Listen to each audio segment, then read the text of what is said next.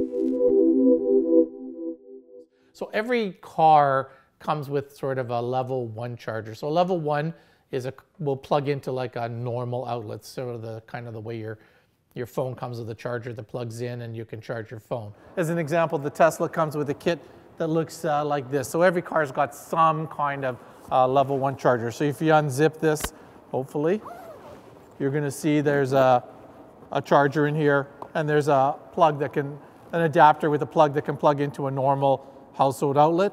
This one also has an adapter for 220 if you happen to put in a 220 volt outlet, and it's got an adapter for different kinds of chargers. I'll explain this in a minute. So that comes with every car. That's level 1. This is 6 kilometers an hour, so that's not a lot of speed. That's pretty slow. But if you're stuck somewhere, or you're staying at your brother-in-law's over the weekend, or whatever the case is, or my brother's or my sister-in-law, however that works out, then this is a handy thing to have. And as I say, you don't have to buy it separately. Every car comes, they may not look like this, but they'll come with some kind of level 1 charger. So what's happening in most cases, most people are wanting a level 2. They're wanting a 220 volt charger, a bit more oomph, a bit more speed in terms of charging ability. So as I said, there's a variety of manufacturers. Tesla makes one specific for their car, and all the other manufacturers have a configuration called J1772. That's this configuration here. So when the car manufacturers started to make electric cars, they, with the exception of Tesla, who was already making electric cars, agreed that everybody would have the same plug. So this 1772 plug on most level 2 chargers, again with the exception of the Tesla, you'll find that this fits in. I have to thank my friends at Plug and Drive for Ron Groves over at Plug and Drive for lending me this unit. So this happens to be one made by Schneider. I brought another one with me as well. This is EV duty charger. This charger is made actually in Canada, quite a reasonably priced charger. In this particular case, the charger's got a cord on it. I could put a receptacle and plug this charger in, but it can be hardwired as well, and that's got a 1772 cord. So I only brought a couple, but to give you an idea that there's really a plethora. These are very basic chargers. They don't have communication. They're not internet connected. This is a typical of what somebody will buy. These chargers can go, almost all of them, not all of them, but almost all of them can go inside or outside. This charger is weatherproof. It can go outside. It's all riveted together. There's actually nothing here that opens up. So that gives you an idea of that. Now we talked about level 3 chargers. I don't have a level 3 charger here because a level 3, most of those level 3 chargers are about $50,000, and they're giant boxes that sit by the side of the road and can be used for charging much more quickly. This is where we're talking about being on a trip and you know, moving along, needing to charge a bit more quickly, whether that's the Tesla supercharger or the Viridian microgrid that we did in Pickering. There's a supercharger there along with level 2 chargers. So the shot of the supercharger off to the left, the 2 chargers off to the right, and in that case it had a solar carport as well, just to provide a bit of protection for the cars and to demonstrate the solar ability. Everything, the solar that's on the carport is feeding into the power walls inside. The idea, it's a microgrid, it's everything. There's even a bit of wind there as well. So you know, that's what you would normally see on the highway. This is the way a car works, that you come home, plug it in, take it in the morning, the battery's full. Hopefully that's going to manage for all your day's needs. That is what we're installing, which is a level 2 charger. A level 2 charger, anywhere from 30-something amps up to about 80 amps, but at 220 volts. We're putting in a dedicated circuit, and you'll see that on the outside. Most owners have that in mine is outside. They could be outside, or they're in the garage where the car is parked. You plug it in, and you're getting a much faster charge. And this is, most people are using that. They come in all different sizes. There's several different manufacturers. Some of them are very basic. They just charge. Other ones will talk to each other. You can, to communicate, some of them will share the load. So when in my house, when I get my second car, I won't put a separate feed in. I'll use the same feed that we put in. I'll link the 2 chargers together. Teslas can do that, and they will dynamically share the charge between the 2 cars. They'll actually look in and see which car needs more of a charge charge that car a bit more to try overnight if it can with the same feed, because the reality is in most residences, you don't have enough ampacity to put in 2 separate feeds, even if you wanted to. Another thing to sort of mention is the cords. So these units can come with different lengths of cord. It's very common to find a 23 or 25 foot cord. That gives you a bit of flexibility. You don't want the cord to, first of all, there's a limit legally for how long the cord can be. Plus, you don't want the cord to be too long because it just makes a mess. It's all over the place. You've got to pick it up out of the snow and what have you. That's not the game plan. But even with the Tesla, it's available with the 23 or an 8-foot cord. Sometimes the car only parks just where it parks, and 8 foot is plenty of cord, and every once in a while we'll install those. The longer cord gives you a bit more flexibility, but it's a bit more cord to handle. When I go to a house, the first thing I want to know is, show me where you're going to park the car. Well, I'm not sure. No, tell me where you're sure, because I want to know where the charging port is. I want to know what's going to make sense. Where's the flow going to be? Am I going to approach the car from here, unplug it and head into the door? Or am I going to have to trip over that cord when I go in? I'm going to have to live with this for a long time. So if I can make it convenient for the customer, they'll enjoy the car, they'll enjoy the charging, and they'll enjoy everything a lot more. So it's very important. Sometimes I'll say, you know what?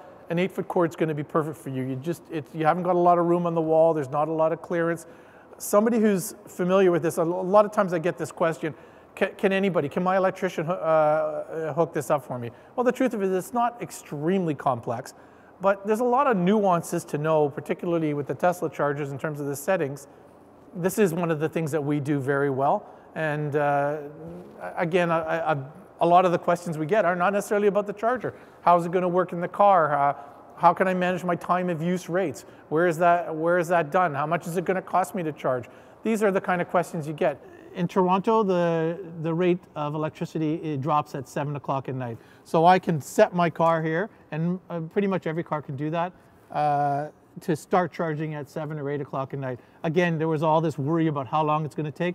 I'm not worried. If it starts at 7 or 8 o'clock at night, takes 3, 4, 5 hours to charge, I'm not worried. I'll have plenty of charge in the morning. It's not an issue. I'd rather have it at a lower rate and not charge at the high rate. This is a 1772. This is a Tesla charger. These are not a match. These are not the same. This is pretty much every car except Tesla will accept this 1772. This fits into the charging port over here on the car.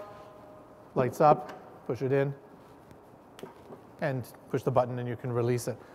What Tesla's done is provided this adapter. So if I want to use this, I can plug, if I do it properly, I can plug this into here and then plug that into my Tesla so that I can make use of this. Getting back to what we were talking about before is the level 3 chargers. This is what the EVCO program that the Ontario government is using to try to get in place. And the purpose of this is it's all well and good, 300, 350 kilometers. I'm good around the city, there's no problem. But my brother lives in Ottawa. I want to go visit him every once in a while. And this is my car, I want to take my car with me. Well, clearly 350 kilometers, that might make it to my brother's, but it's going to be, I don't want to gently roll into his driveway with 2 kilometers left. I need to be a little more confident. Luckily, I have a Tesla. Tesla decided when they went to design the cars that they needed this supercharger network, that you couldn't do it. If you couldn't get the car past the city, they were never going to get the adoption that they needed. And they didn't think other people were going to put the chargers in for them. And they thought that the people that did put the chargers in for them weren't going to put them in the locations they thought that they needed.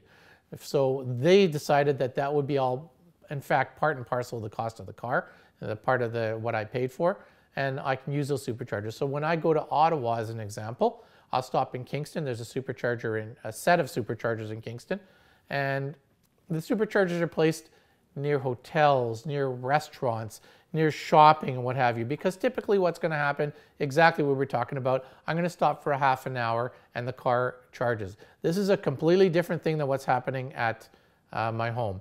There's a charger in the car that accepts the voltage and converts it to DC to charge my car. In this case, the charger actually puts out DC, and it's direct to the battery and extremely fast. So most of the charging happens within the first half an hour, and I'm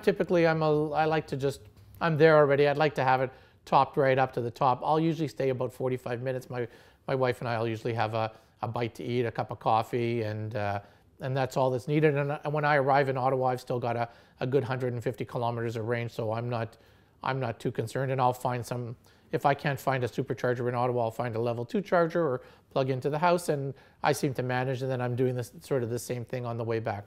These superchargers, at least for the Tesla ones, they're all part of the system. So if I decided to set a trip into my computer in the car that I wanted to go to, say, to Palo Alto, it will actually design a trip for me, decide what the consumption is going to be, and set me through these superchargers so that I can make it really at no additional cost. Well, you pay nothing extra at the moment.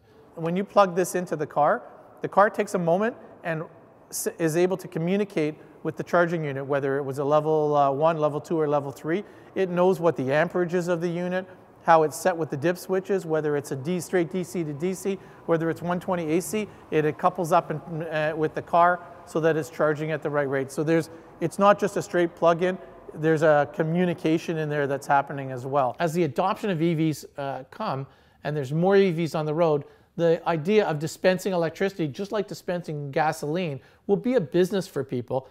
People will set it up, and it won't need the input of the government to have to push it along. It'll have a momentum of its own. As cars like the Chevy Bolt and the Model 3 roll out, and we're seeing a real increase in the number of vehicles, we want to be able to handle that and to be able to provide a satisfactory level of service. If you're interested and you need to know more about electric vehicle charging, if you've got questions, if you think that we could be of some value, give us a call. We're in the Greater Toronto area. You can reach us by phone if you like, 416-490-8093, or take a look at the website. I'd say pretty much everybody I speak to has at some point checked in on our website, and we have all kinds of other interesting stuff there as well. So that's signatureelectric.ca.